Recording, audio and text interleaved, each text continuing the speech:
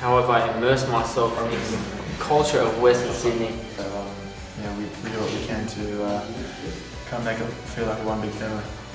I wasn't playing as much as I would have liked, so I got the opportunity to get out and meet a lot of people and be involved in a lot of community activities. Please, I'm recording here. A lot of community work with the, with the club engaging with the community. Been very great.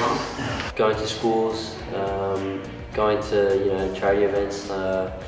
There's always something to do, I guess, in the West. Yeah, we have lunch every day around the corner here at Rudy Hill. Promotional work we do at our local schools and so forth. Big bond is pretty good, and I like to be a part of it. As a club, we've been doing a lot of community work, going out to schools and school clinics, soccer clinics, things like that, but also get out to Wetherill Park, Stocklands, and enjoy my Glory Jeans coffee, so I feel that's immersing myself in the, in the lifestyle of the West.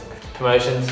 A lot of promotions, getting out in the community, meeting new people, and also bring a bit of happiness to their life. Yeah, we did a lot of work in the community in terms of appearances at schools and working with fans, and even when they come out to training, there's a lot of interaction and stuff to make them feel part of the Wanderers. We obviously do a lot of community work, a lot of promos around, out this way every day. How do I put back into the community?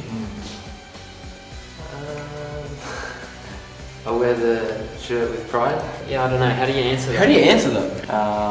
Maybe the fact that I'm from here, I've been here my whole life. So yeah, I'll stick with that.